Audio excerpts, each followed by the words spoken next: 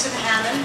I'm the director, the executive director of the National Association of Women Artists. A special welcome to our two honorees, Ursula von Ridensward and Faith Ringo. Let's give them a round. The top of everybody's list was Faith and Ursula.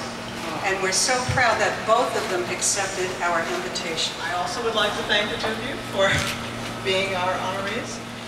Faith Ringo has been a dedicated supporter of N.A.W.A for many years. She started out as a member and now is an honorary vice president. You know, being around for 84 years is not easy. It's a lot. And being an artist all my life, actually.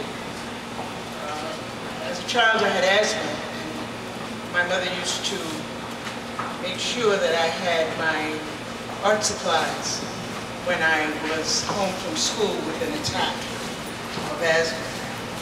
I not only had my award, and thank you so much for coming here, and I have plans to continue for another 84 years. Yeah.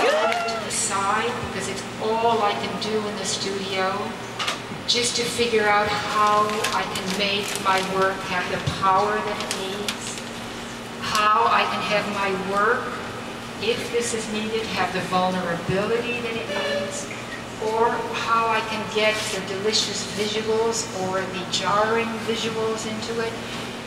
That's kind of, you know, that's sort of what fills my brain, you know, so it's hardly words that I listen to when I do my work. It's an instinct, a gut instinct that I've learned to trust more and more the older I get, and I let that guide me, and I trust it a little bit more, although certainly I screw up plenty as well. I think that's about what I wanted to say, and how pleased I am that I'm being honored tonight. Thank you so much.